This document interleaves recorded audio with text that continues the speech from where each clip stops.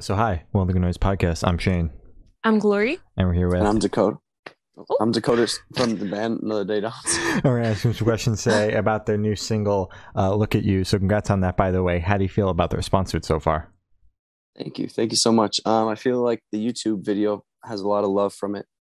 We did a lot of local scene. We did it right in the band house. We actually up until now we all were living together, and we decided to do it in there, and we kind of beat the shit out of the house for the scene, and it turned out pretty nice. I think it's almost at 200,000 views. It's almost crippling too. So it's pretty cool, man. People are seeming to like it. It's definitely new kind of style for us.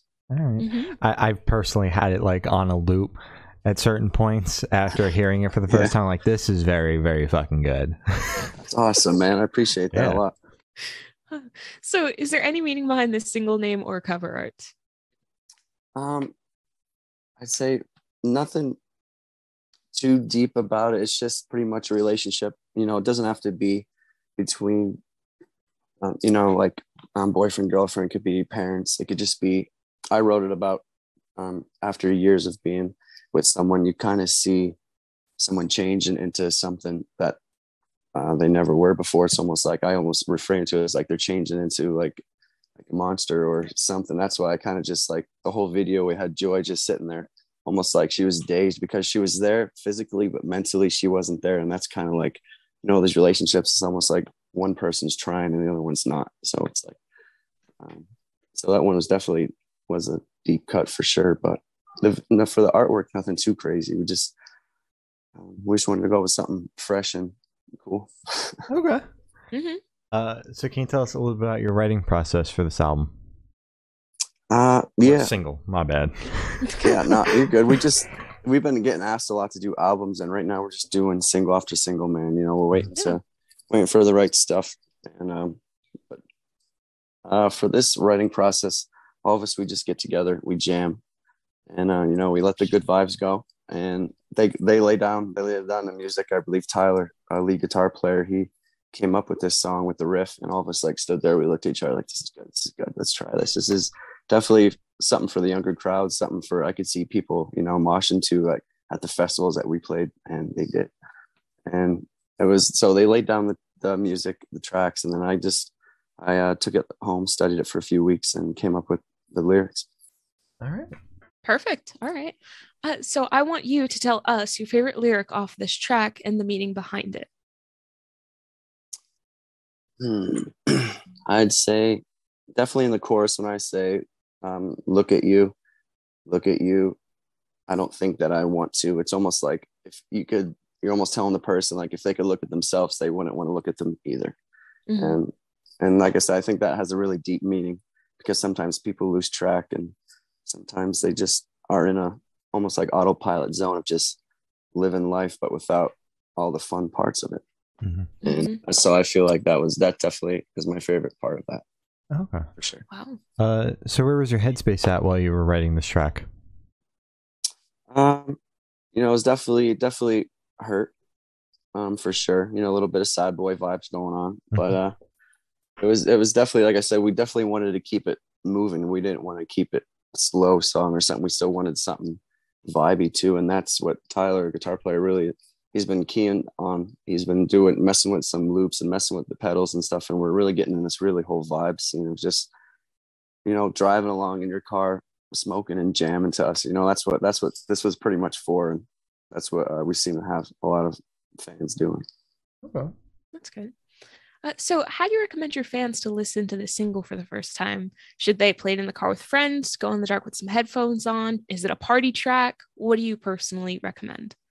I definitely think I'm always like a nighttime person, like for when I'm in my feels, and once it hits like midnight, I'm almost like, I don't know, I'm definitely this like really in my feels. So I'd say for the first time listening to, I'd say listen to it by yourself, headphones, really get into the vibes and really get into the lyrics and hear what I'm saying. And like I said, everyone interprets it differently, but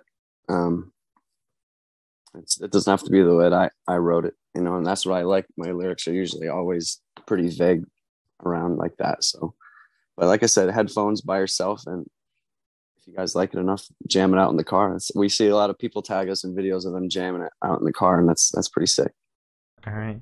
Awesome. I did when I finally the song finally gripped me. It was like when I was alone, just kind of chilling out, working on other shit. So I agree with what you said. Oh yeah, man. So this question should be super, super quick. Off the top of your head, I want you to describe the single for new listeners in 3 words, no more, no less. You got me going. Let me see. I'll definitely say it's fresh, intricate, Okay. and fun. Okay. Keep it simple. Keep it simple. That's good. Intricate because the musicians behind it, like Jerome and Tyler and Nick on drums, everyone just goes crazy on there, and I'm just over there singing a simple melody, and people are singing it with me, and I love when it's like that. It's like chaos in the background, and then like one soul like melody carrying, and that's pretty much what we are wrapped up. Sure. My God. So is there a certain feeling or emotion you want this single to invoke in your listeners? Maybe not sure. Just maybe not a feeling, but I think, it definitely just has a new feeling for when the verses come into it. And then I want that when that first chorus hits, almost like you lose breath. And that's pretty much what we emphasized in the studio, because we wanted Nick's snare to hit it. And it's almost like silence. And then this big ass chorus come out of nowhere. It's almost like we want you to be off guard with it. And we want you just wake up. And if you're not happy in the situation, either try fixing it or just be happy. All right. So what band or artist influence you think you can hear on this track, if any? Definitely, it's gonna sound crazy because most of our stuff is grunge. I like Nirvana and that kind of stuff. And this track, like I said, we all wanted something different. We wanted something fresh, and definitely for me and the lyrics, this is definitely for me the highest I've ever been vocal range. So it was definitely cool to see it play out like that. But I would say it'd be like 30 Seconds to Mars vibes for sure. And then I just wanted like the Taking Back Sunday vibes also. Like I want kids and people screaming the lyrics with me, even if I'm not even singing. I want everyone singing and screaming along with me at the top of their lungs. That's what I love about Taking Back Sunday. Like that kind of vibe. That's what I wanted. Yeah, that's always like the best feeling in like a song when it's like, I can hear this like live. You can see everyone's sweating in the rain, screaming it. Yep. That's what we wanted. All right. Yeah, it's amazing. So what is your favorite memory that you made while creating this single? I would say definitely going up to the new studio. We went up to Syracuse and we we recorded with Steve, and it was the first time, and he was really well. He just got done recording with Ice Nine Kills, which is pretty sick. Oh damn. And so yeah, he hooked us up really well in the apartment, and it was nice. It was flowing well. We all got along, everything, and we were in and out of there a lot quicker than we thought we would be. We laid out about a week and a half, and we got finished in I think 3-4 days, maybe 5 days max, and it was sick. We got it all. Everyone knew their parts pretty well. That's ridiculous. That's impressive. Wow. It was a lot of fun. Just that whole experience itself was fun. Just walking around eating with the guys, like at new restaurants and stuff. It's fun. Oh yeah. That's awesome. So picture this: you're on tour. You're at a gas station for a rest stop. What is your snack of choice? That happens a lot. Definitely chips. I'm a chipaholic, man. I need chips. So I'd say definitely Ruffles. I like the Ruffles. Oh yeah, that's good. Do you have a flavor of Ruffle chip? Yeah, it'd be like the cheddar cheese probably. Okay, that's what I'm thinking.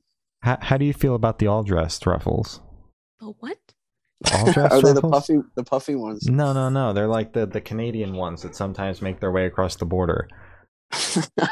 No, I'll try them. Okay, yeah. Wait, if you what find flavor? them, they're like sweet and tangy because there's I gotta find. I'll send it to you later. Okay. They're very fucking good though. Okay. It's got me intrigued now. Yeah. If you find them, you gotta eat them. Very curious. All right. So where do you see the band in the next 5 years? In the next 5 years, I see us becoming more of a household name. I'm hoping. We definitely want more songs on the radio, but then we also like deep tracks too. We want we're one of those bands. If we had an album with 12 songs, maybe 5 or 6 songs would be radio hits, and then the rest would be deep tracks and just mysterious tracks. And that's because that's what we love to do. We love being weird. We love being out of place, kind of. So, and we definitely would be touring a lot. We're starting to pick up touring now, which is good. We're going out with Starset for a little bit in November, so that's gonna be a lot of fun. But I definitely see us touring. It's like a 60% chance I'll see you guys in Philly. Oh, really? TLA? Starset. Yes. Nice, man. You guys gotta. For the last couple questions, we're going to shift away from music and go straight to death row. Boom. So, if you're on death row, what would your last meal be with a drink?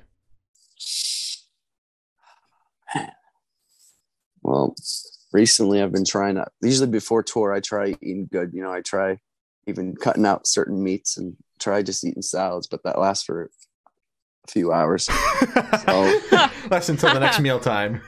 Yeah. So I'd say maybe definitely like a nice surf and turf. All right. Definitely a steak, and I want it cooked by Gordon Ramsay. So I would want that. How are you washing it down? Just water with lemon. Okay. Ooh, taste. So if you could live in one fictional world for a week, where would you live? Honestly, I thought it would be pretty cool. I'm going to say SpongeBob. Ooh, yeah. I think that would be pretty cool. Yeah. Being able to be underwater like that would be sick alone, but to have friends underwater would be cool too. Yeah. Sure. So I've now asked the last question, and every single person we've spoken to has said that it is the most important question. What's your favorite color?